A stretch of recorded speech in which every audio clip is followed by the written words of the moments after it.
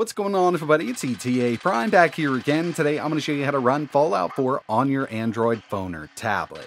This is not cloud gaming, this is not game streaming, so I'm not using GeForce Now or Xbox Cloud Gaming, nor am I using something like Moonlight or Steam Link to stream it from a local PC. This is actually being run inside of Android using an application known as Winlator, and basically what we're doing here is emulating x86 PC games.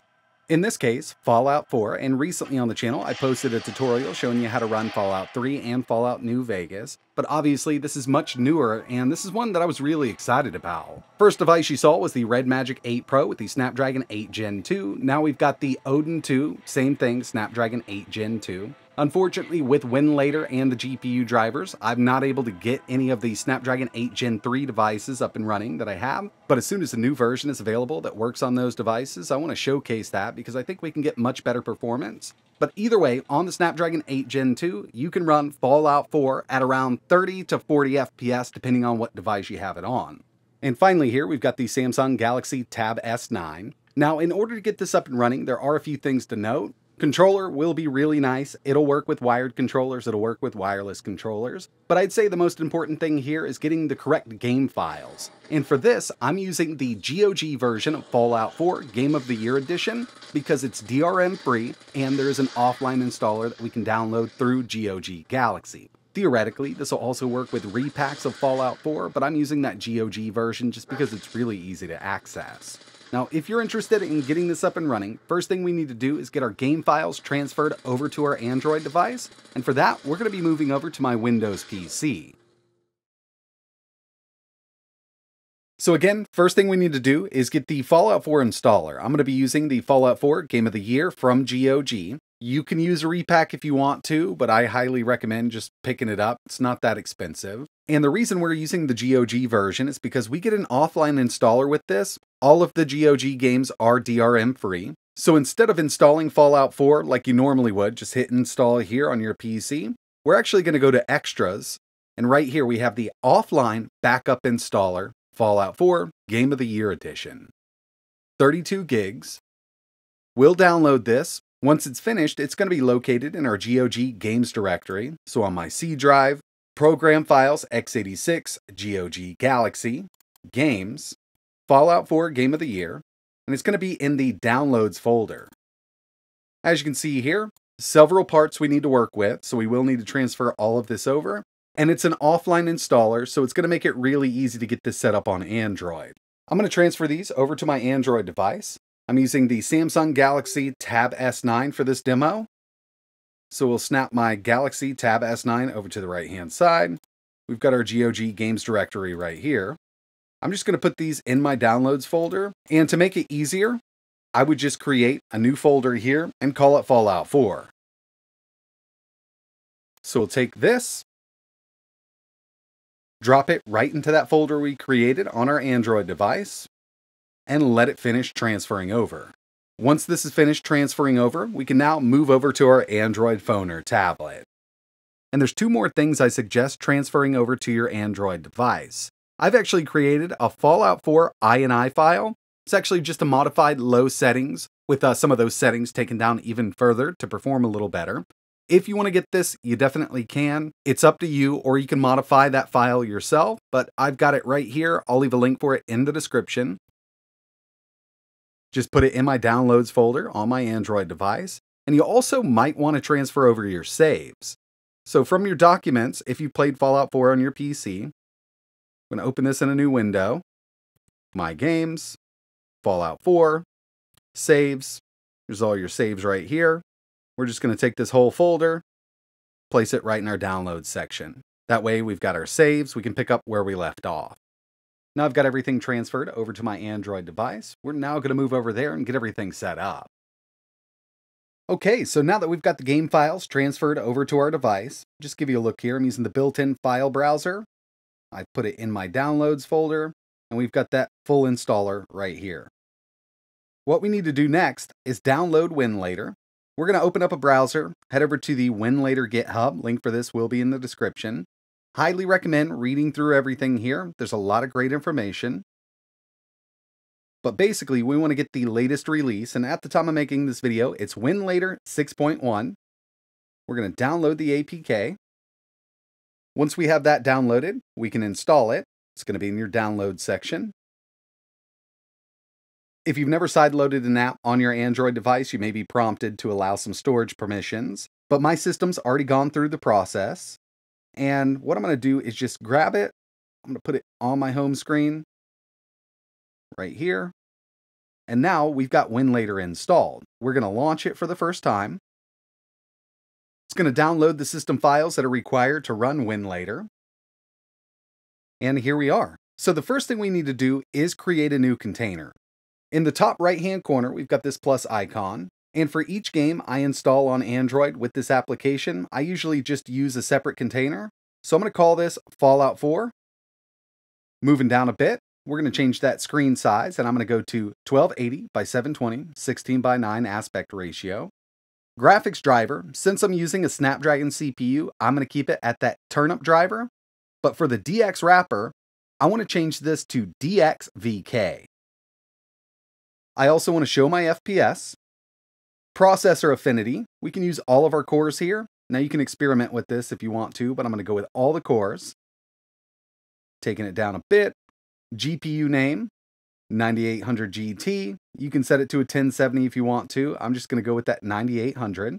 And we're going to change the video memory size to 4 gigs. Win components, nothing much we need to change here. Environmental variables, we can leave at those stock settings. Drives, we're just going to be using the internal storage here. And advanced. Now this could increase performance depending on your device, but I have run into some compatibility issues. Box 86 preset.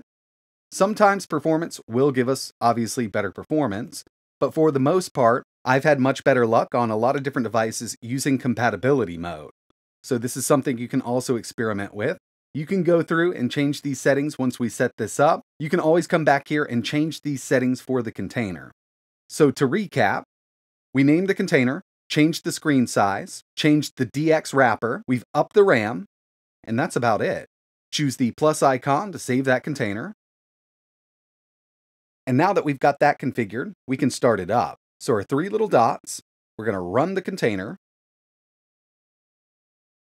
So now we're running that newly created container, and we can navigate pretty easily here just using the touch screen. You could also plug in a mouse and keyboard if you want to. Down here, we've got our start menu. There's not a lot that we need to do from here. Basically, what we need to do with this new container is install Fallout 4. We've transferred the GOG version or the offline installer over to our Android device. So from our file browser, D drive is going to be our download section on our device. We'll open this up, dragging our cursor over, double tapping on the screen. And you can see this is our download section. We've got that Winlator APK that we downloaded and our Fallout 4 folder. We're going to enter our Fallout 4 folder. And we want to run the application at the very bottom here. Since I'm using the GOG offline installer, there's a couple different gestures that we can use here. Double tapping on the screen will automatically open this up. Or 2-finger single tap will bring up our options menu. We can just open right here. Give it a second to initialize. We can choose our language. I'm going to go with English. Okay. And I'm just going to minimize this file browser in the background. You are about to start the installation for Fallout 4 Game of the Year Edition. We'll just agree and choose Install. It's going to give us a progress bar, just like we're installing it in Windows. Give this some time to finish up. If you've got a really fast device with fast storage, it shouldn't take too long, about 10 minutes. If not, it could take a little while, up to around 30 minutes, depending on how slow your storage is in your device. But this will finish, it'll go through the process, and again, we've got that progress bar down here to keep an eye on. Now that the game is finished installing, we can start it up, and I would recommend at least starting it up once before we transfer our saves over and that INI file. It's going to bring us into the Fallout 4 launcher.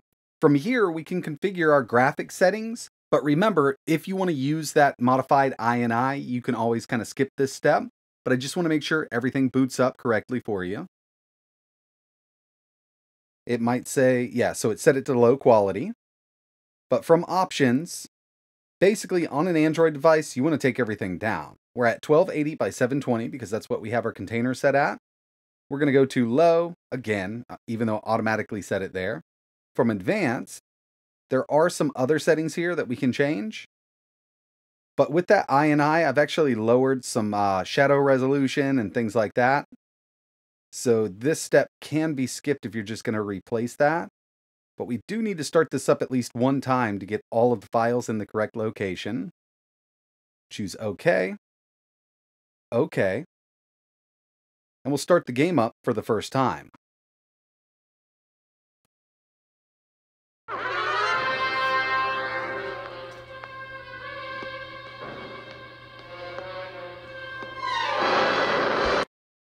Like I mentioned at the beginning, having a controller is really going to help out, but there are on-screen touch controls. There's tutorials all over to find those. I'm just looking at the settings here. You can start up a new game right now if you want to, but if you want to transfer those saves over and that INI file to try to get a little better performance out of it, we can do that. So we'll exit the game. Now we can transfer our saves over and that INI file if you downloaded it. Again, it will help out a bit with performance. So from our File Explorer, we're going to head to our D drive. We've got our save folder, and we've also got that INI. So I'm just going to copy the INI first. 2-finger, 1 tap. We'll copy. Now we want to go to Documents, My Games, Fallout 4. And as you can see, we've got that Fallout 4 prefs.ini. We're just going to paste over it. And of course, we want our save files. Back to D. And we can just copy our full save folder here. Documents, My Games, Fallout 4, and we'll paste it right in here. 2-finger, single tap, paste it in. Now we've got all of our PC save files, a little better performance. And before we start the game up again, there's one other thing I'd like to show you here. We can easily create a shortcut so we don't have to go into the container every time we want to launch Fallout 4.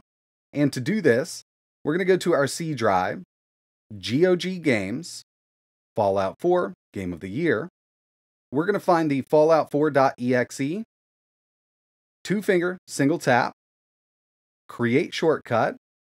And what this did was create a shortcut on our desktop, but it also created that shortcut in Winlator for us. We can back out of Winlator, exit, top left-hand corner, hamburger menu, shortcuts, and now we've got our Fallout 4 shortcut right here. We can start this up and we don't have to load that container every time. I've got my Xbox controller connected to this tablet. We'll load one of those saves that we kind of transferred over. And right now, my Galaxy Tab S9 is using some of that CPU and GPU to record the screen. Let's move into the real world. Overall, it's been a pretty fun experience running Fallout 4 and even Fallout 3 and Fallout New Vegas on my Android tablet and phones. One thing I'm really waiting for is that Snapdragon 8 Gen 3 support, and then, from there, with the more powerful CPUs hitting the market every year, we're going to see some awesome performance out of these devices while using something like Winlator. There are a few other applications on the market, like Mobots, that also allow you to do kind of the same thing, but Winlator does make it really easy with the super simple interface. It's just really user-friendly, and that's one of the main reasons I personally like using it.